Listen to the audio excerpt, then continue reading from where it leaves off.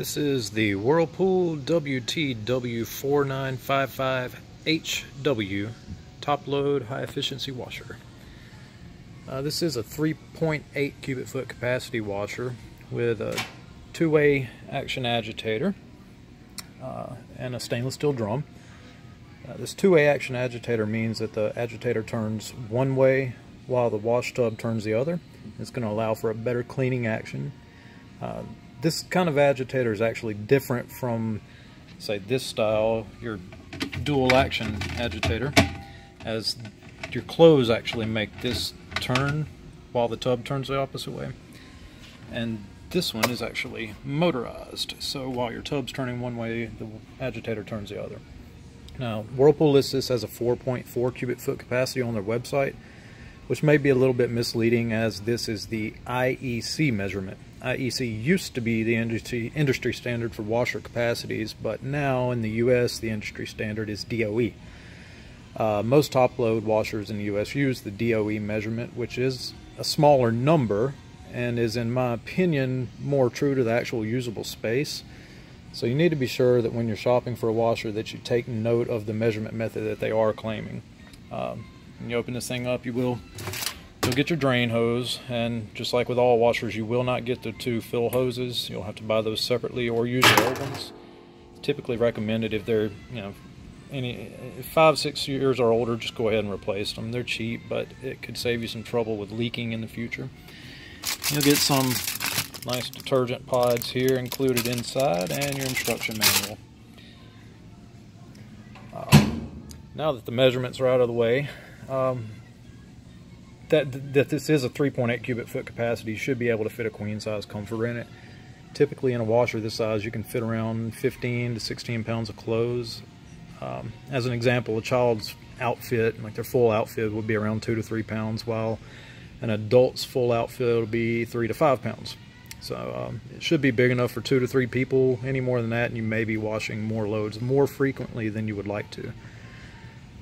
Your water level selection knob here, you've got auto sensing and deep water wash. Now if you choose auto sensing, this washer is just going to sense the load and add the appropriate amount of water that it thinks it needs to add. It will weigh them once you hit start and agitate very slowly, kind of weighing the clothes. If you choose deep water wash, it's going to add one load size larger than what you have selected. So for example, if you select a deep water fill and the washer sensed that there was a medium sized load in there, then the washer will add the amount of water that it would have added had it sensed a large load. You can also expect the cycle to run for a longer time when deep fill is selected due to the increased time needed to fill the washer. You got a soil selection knob here as well. This is going to allow for you to choose a level of agitation that you'd like. So for heavily soiled clothes, you'd choose a heavy on a large or heavily soiled load. And maybe for light loads or delicates, you might pick extra light or light, and so on and so forth. There is also, there's a quick wash right here. The quick wash cycle is going to allow you to wash a small load in around 30 minutes. It achieves this by increasing the spin speed during the spin cycle, which will also extract more water from the clothes and as a result decrease the amount of time required to dry them in your dryer. Now it's going to save you money in the long run because it's not going to cost as much money to run a washer for 5 minutes as it does to run a dryer for 5 minutes, just due to the 120 versus 240 volt electricity. You wouldn't want to use this quick wash cycle with a large load though, because the increased spin speed will have a really good chance of throwing the washer out of balance. You've also got a bulky or sheet cycle here. This is going to put more water into the tub for washing large loads or bulky items such as your comforters and things like that. This model also has the extra rinse option, which is going to help with getting out any residual detergents and should always be used when you're using fabric softener in the washer. This is your fabric softener dispenser, so you'll put your fabric softener in here. If you use this auto with extra rinse or the deep water rinse or deep water with extra rinse, any of those cycles you need to use with a little white line here if you're using fabric softener.